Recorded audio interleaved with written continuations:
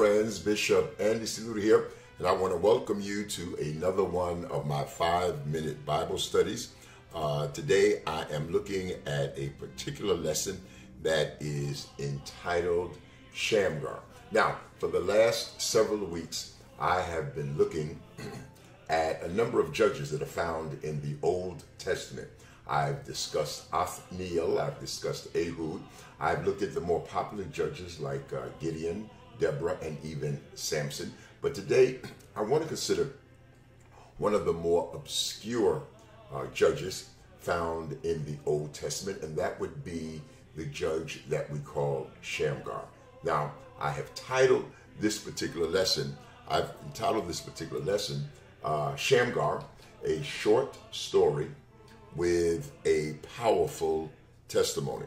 And the reason I have done so is because while some of the other judges deal with a great deal of written material about them, the story of Shamgar consists of one and only one verse. So let's take a look at Shamgar, a short story with a powerful testimony. Now, the story of Shamgar is found in the 3rd chapter of the book of Judges. His story follows that of Ehud. His is the shortest story of those that are found in the book of Judges. There are 12 judges recorded in this particular book, and this book takes a look at 12 judges, but of those 12, Shamgar is the shortest of the 12. His entire story, as I've mentioned before, consists of only one verse. After him was Shamgar, the son of Anat, which slew of the Philistines 600 men with an ox goad. And what's not on the screen is the last phrase of that verse, which says, and he too delivered Israel. Now, let me repeat that for you. This is chapter 3, verse 31 of the book of Judges. And after him, and the him would have been Ehud, and after him there was Shamgar, who slew 600 Philistines with an ox goad, and he too delivered Israel. Now, what I find of particular interest is that Shamgar shows up after 80 years of peace. Now, we close out the story of Ehud with the Bible saying that there was 80 years of peace under Ehud. And once again, the children of Israel do evil in the eyesight of God, and this forces them to have to call out to God. Now, here's what's important. The circumstances of Shamgar is that his people had enjoyed 80 years of peace. Now, the normal duration of peace during the time of the judges was 40 years. And so 80 years would have been twice that of the norm. And what I mean to intimate here is that even though we had a long duration of peace and prosperity with God, it does not exempt us from misbehavior in our future. So we go from there, and he is the son of Anat. Now, this is very, very interesting, because after 80 years of peace, you would have thought that the people would have been strongly connected and show a strong allegiance to the God of Abraham, Isaac, and Jacob. Anat, the name Anat, actually is the name of a Philistinian Canaanite goddess of war that was worshipped in Egypt. So I find it very, very interesting that that Shamgar is the son of Anat, and Anat is a name that is borrowed not only from another culture, but even denotes and even celebrates a God that Jehovah, had already delivered the children of Israel from. Okay, let's go into the particulars of the story. Son of Anat, which slew 600 Philistines with an ox goad. Now, beloved, what is very, very important here is that Shamgar does this single-handedly.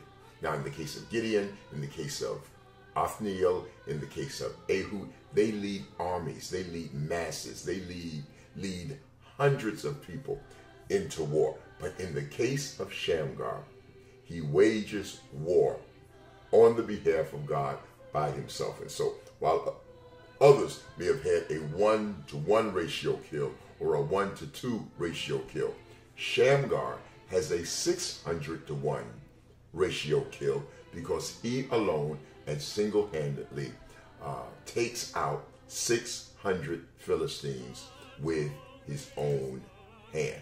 Now, I'm just about through with this, but he slays 600 Philistines with an ox goad.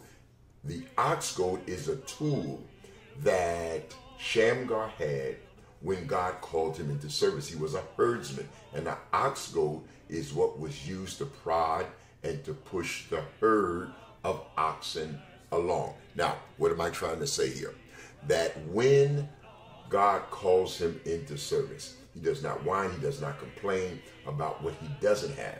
He uses what is in his hand. And I think that is so very, very important, friends, because we want all of the conveniences and all of the comforts and all of the assurances that will bring us success.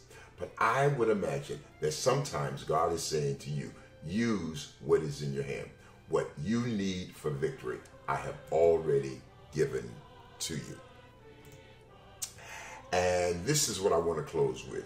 And that's the closing phrase. And he too delivered Israel.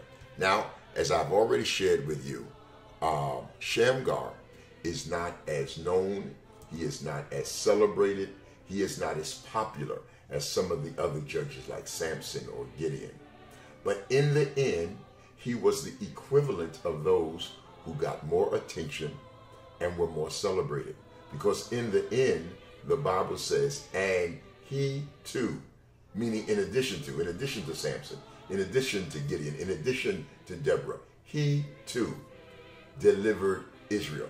He was their equivalent because in the end, he provided the same service as did those who garnered more attention in the Bible. And that's what I want to close with, friends.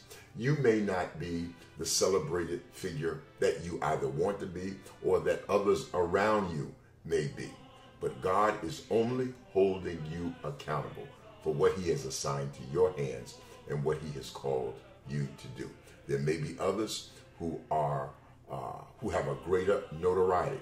There may be others who are more celebrated.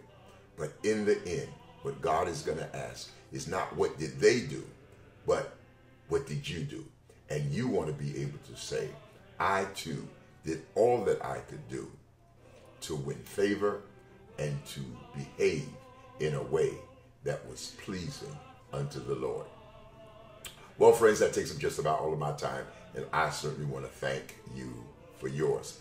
I am Bishop Andy C. Luter, and this has been my 5-minute Bible study.